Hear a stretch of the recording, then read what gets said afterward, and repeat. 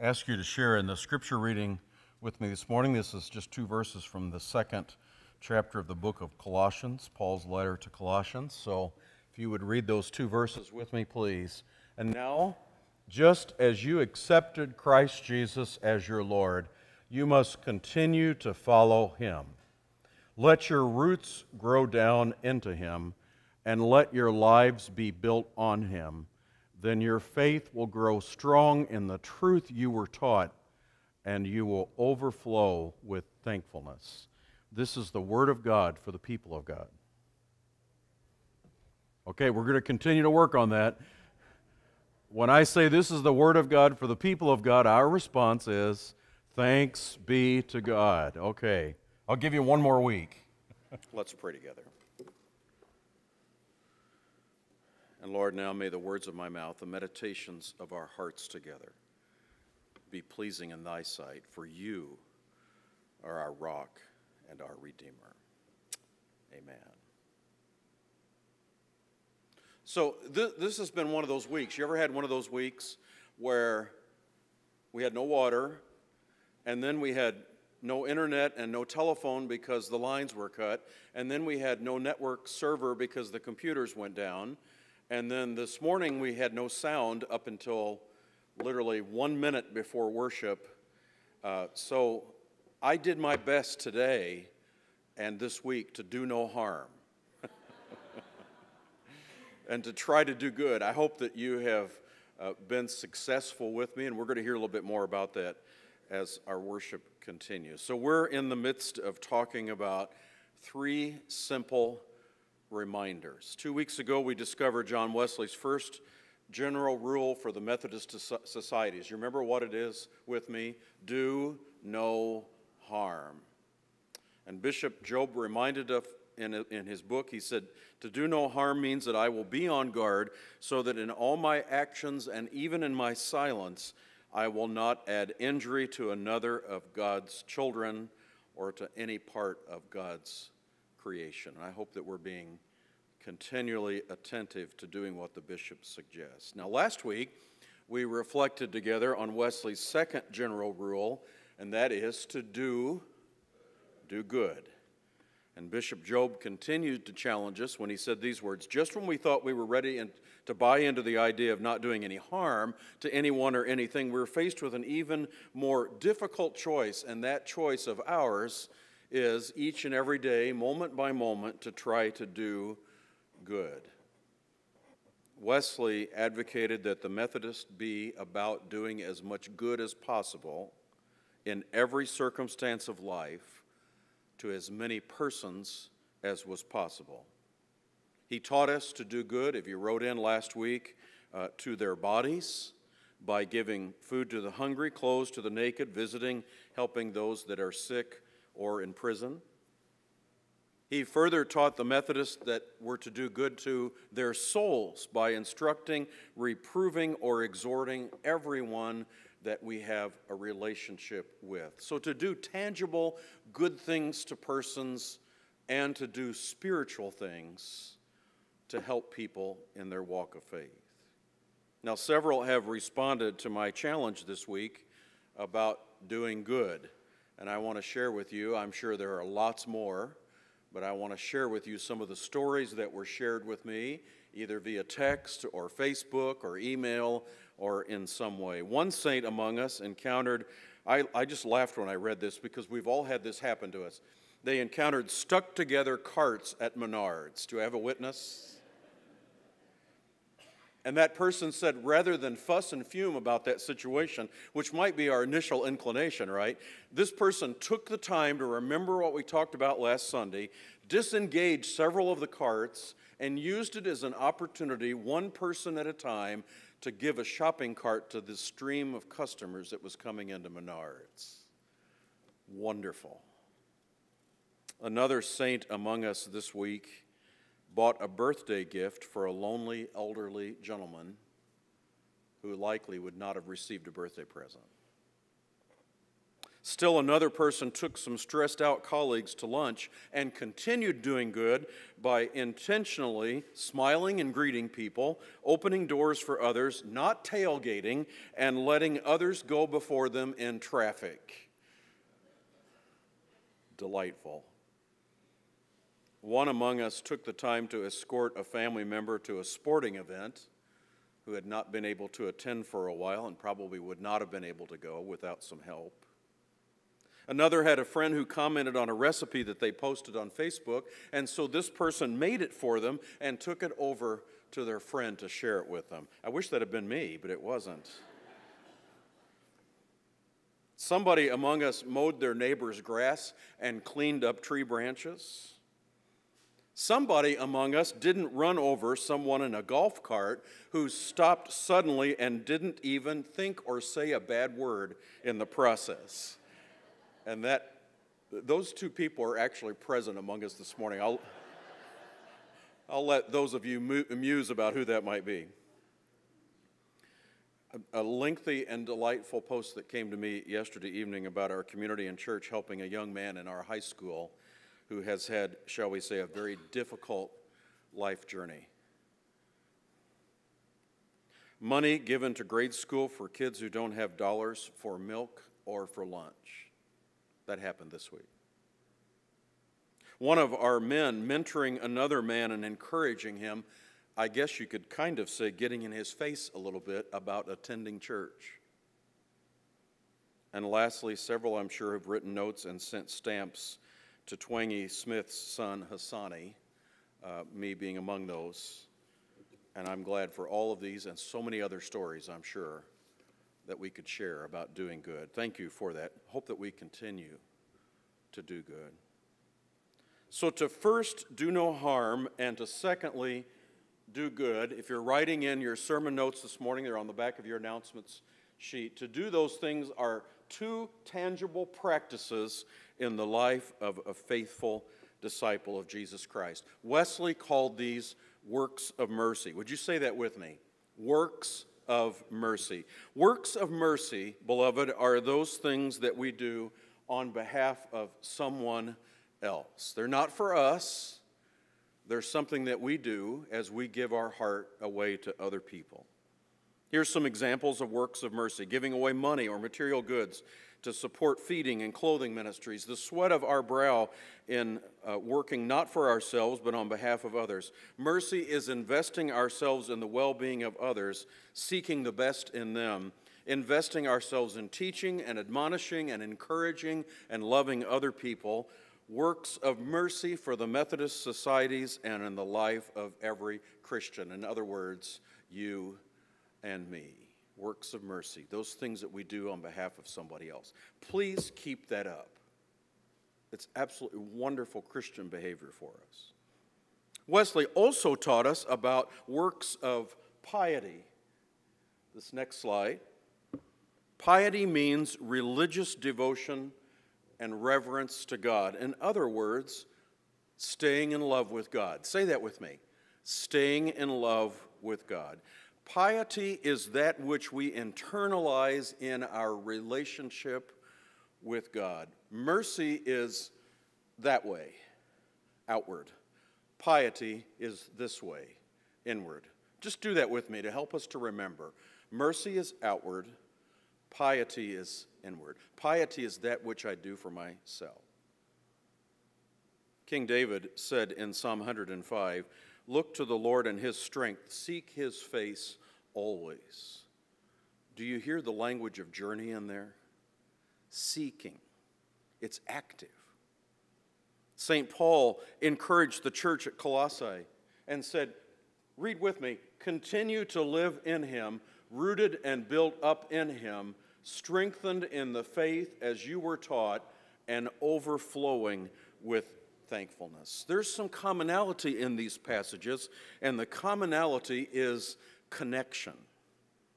So in order to progress in our faith, to be faithfully pious, and to fulfill John Wesley's mandate to be involved in works of mercy, which is the outward part, we must attend to our personal connection with God.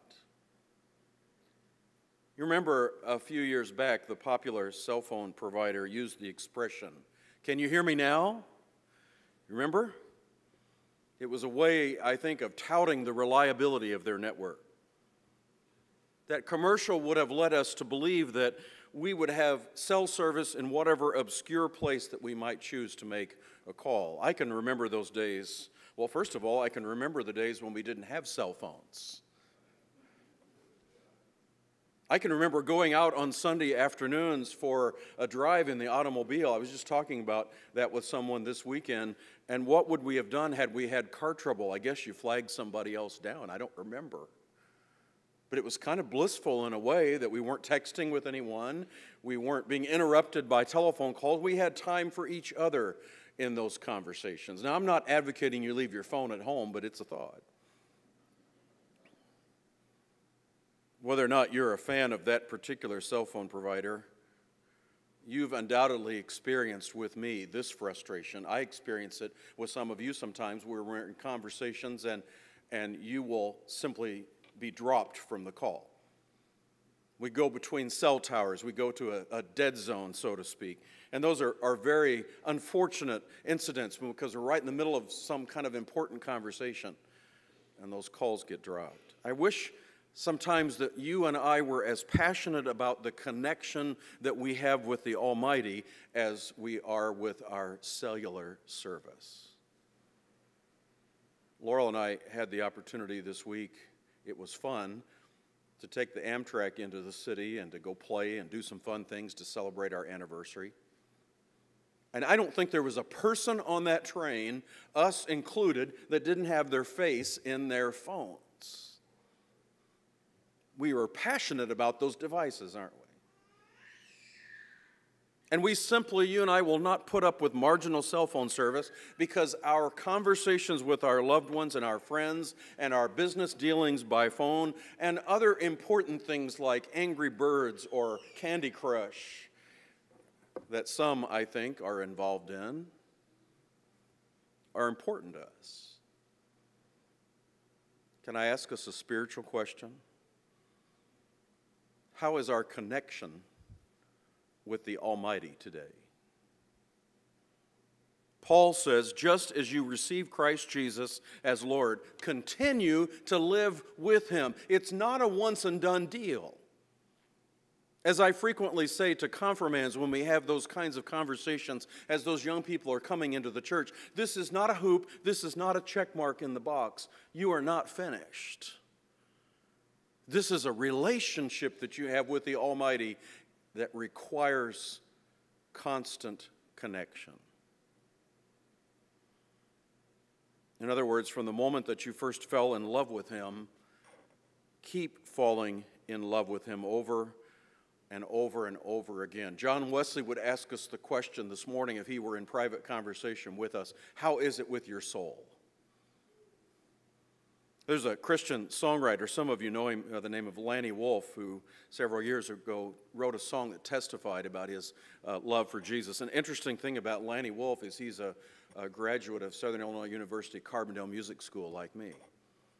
But Lanny wrote these words of the song, when I first fell in love with Jesus, I gave Him all my heart. I thought I couldn't love Him more than I did right at the start. But now I look back over the mountains and valleys where I've been, and it makes me know I love Him so much more than I did. And then he comes to that chorus, and maybe you'll remember it. I keep falling in love with Him over and over and over and over again. Do you know it?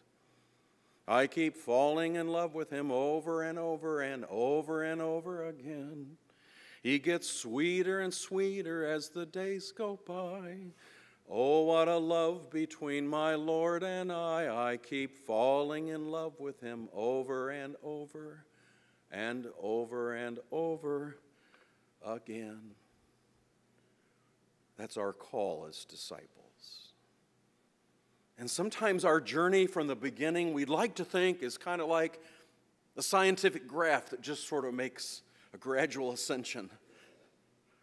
But sometimes that journey, beloved, kind of goes along like this, and then it doubles back, and it dives down, and climbs back up again. It's not always clean. It's not always pretty. Sometimes we do fall out of love with Him. So the greater question The important question is, how do we stay in love with Him? How do we stay in love with God? This was Paul's suggestion. Continue to live in Him, rooted and built up in Him, strengthened in the faith that you were taught, and overflowing with thankfulness. God desires that we stay in love with Him. I can tell you from many, many years of experience that God doesn't fall out of love with us. Never. It's you and I who veer away from His presence and His faithfulness. The liturgy of our church says we err and stray from Him like lost sheep. David testifies in 2 Samuel chapter 22. Can you read these words with me? Slide number 7. To the faithful, you show yourself faithful. To the blameless, you show yourself blameless. David reminds you and me that God is faithful. So the question for you and me is this one: are we faithful? Are we faithful to endeavor to stay in love with Him? This has been my learning through many years of walking with Christ. God does not force Himself on us. God waits patiently and yearningly and lovingly for us to come home, to sit at His feet in His presence. God longs for us to be in relationship with Himself, like a parent who longs for that visit, who longs for that call of a wayward child. And I think of that story in Luke's gospel of the prodigal, or the loving father, as some have called it, where he's waiting patiently and pacing the porch for that wayward child to come home. Such is God's love towards you and me. So how do we then stay in love with God? Wesley outlined it carefully for the Methodist societies, and we would be one of those. He said this: by attending upon the ordinances of God. Now, don't let that word scare you too much. Ordinance simply means practice. Can you say that with me? Practice. And I think, as I learned as a child, practice makes, okay? So if we practice these things, then maybe we will progress in our journey of faith. And as Methodists, we call that sanctification, moving on towards perfection. So what are the practices? Here they are: the public worship of God, the ministry of the Word, be it read or expounded, personal time alone in the Scriptures, the supper of the Lord, and family or private prayer. Let's begin here. Forsake not the assembling of yourselves together, the Scripture teaches. You and I need to be in church. I grew up in an era where church was about the only thing that was going on in community. So if you went to a skating party, it was held at the church. If you went to a youth group activity, it was held at the church. If there was a meal happening in the community, it was happening at the church. Our culture has shifted. Lots of wonderful things still happen at the church, but lots of wonderful things are happening in other places as well in our communities. We have to make church a choice. This is the way I like to say it. We need to be in church more often than we're not in church. Let the church say amen. I didn't hear you. Amen. We have a choice, don't we? The ministry of the Word, be it read or expounded. There's power in the spoken Word. You notice each week that I encourage us to participate in the reading of the Scripture. There's power in our speaking those words together. And each week after the Scripture, we say these words and we remember our response. I'm going to ask you to do this, so I'm prompting you now. This is the Word of God for the people of God. We're learning. We're learning. Wesley advocated that the Scriptures be preached. But Wesley also advocated that we take time alone with our Holy Scriptures. That's hard. We wake up and we're busy. Some people wake up and say, "Oh Lord, it's morning." Wouldn't it be wonderful if we woke up and said, "Good morning, Lord," and then find some time in the morning or at midday, or if it works for us in the evening. Some people tell me it works for them right before they go to bed. Whenever it works for you, to spend some time alone in the Scriptures. Even if it's just a verse, beloved. Even if it's just a verse or two, by using the little devotional that we have out on the table, out in the Welcome Center area, the upper room it's called. A plethora of online resources that you can subscribe to, radio broadcasts, sitting quietly in your chair, going out by a lake someplace and turning off everything for a little bit and listening to the still sweet voice of the Spirit. God yearns for us to be daily in communication with Him. Wesley also advocated regular communion, the supper of the Lord, and we participate in that monthly. He stressed family and private prayer. He also advocated searching the Scriptures and fasting or abstinence, and sometimes we do that especially in times such as Lent. These are all works of piety, not mercy, piety, that which we do for ourselves to grow in Christ. Spiritual practices that we maintain that help us in the connection between ourselves and our gracious God. Laurel and I have a dear friend that lives in Wichita, Kansas. Her name is Allison. And a while back I asked Allison, would you share a testimony with me? She's a wonderful Christian pilgrim. Would you share, Allison, a testimony with us about how that you have stayed in love with God? And let me just read to you what she wrote in response to my question. She said, Mike, you stay in love with Jesus the same way you stay in love with anyone. And then she spoke to me personally, and she said, how have you stayed in love with Laurel all these years? When I think back about how Jesus came to me in that movie theater 35 years ago, and it would be a little longer now, that was Him loving me enough to come and not only tell me, but He came in a way that was special and unique to Him and me. And over the years, we have built a history together, some of which people know about and a lot of which only just the two of us know, she wrote. But isn't that just the same with you and your spouse who've been together for a long time? Sometimes we have fought. He always wins those arguments, she wrote. Sometimes we talk about, sometimes we don't have too much to say. Sometimes the crises are massive. Sometimes the work is just that and we get really busy together. But the point is, we have shared 35 years of life together, Jesus and me. And let me say this, I think about what makes the difference between my relationship with Him and a lot of other people's is. And I just love this part. Listen very carefully to what Allison says. I believe that what His Word says is as if He were telling it to me personally. So can you imagine reading John 3:16 and inserting your name in there? For God so loved Mike. That's what Allison is saying.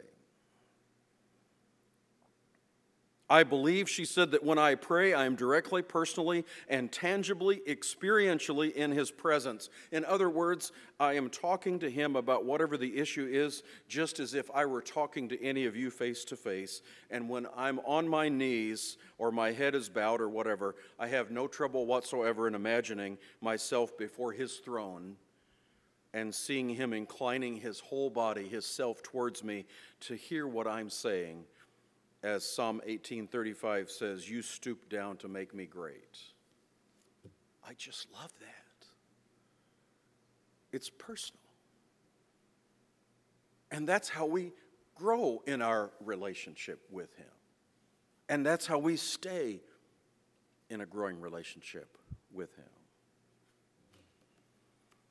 I invite you to remember with me an important conversation that Jesus had with one of His followers. We find it recorded in John chapter 21. 3 times in that conversation, Jesus says to Peter these words, do you love me?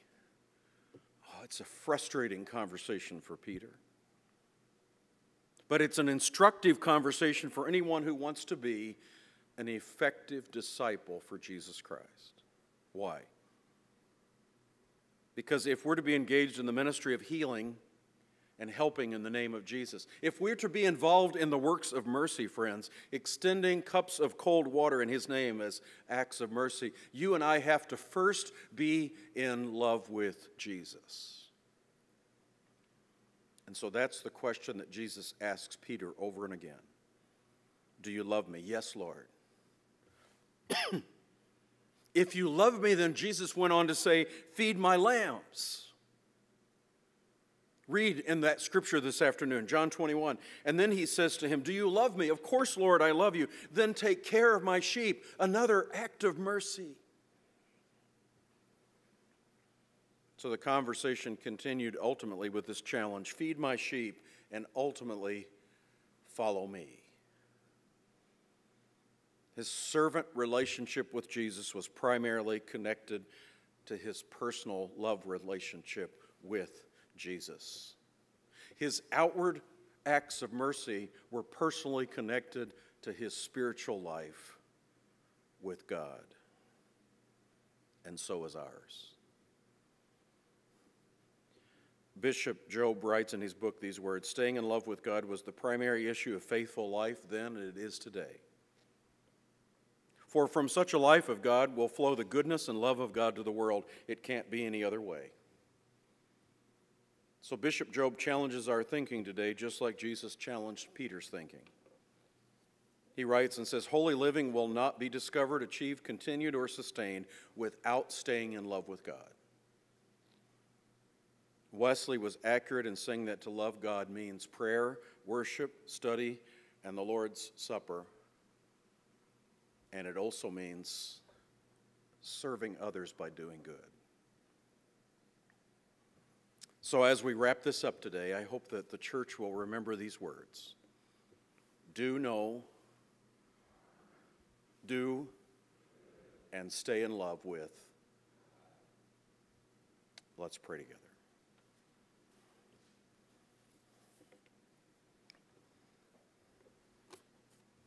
Father, help us as church to follow the mandate that you have given us to stay in love with you.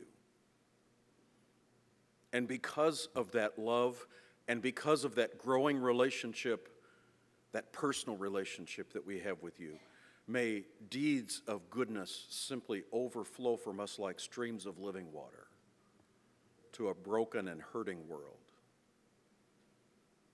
May these become for us not things that we even have to think about, but just a life of serving you that comes from transformed hearts each and every day. We pray that this may be a church that is in love with you, and that those deeds of mercy that overflow from that love for you will be known to all. This is our prayer.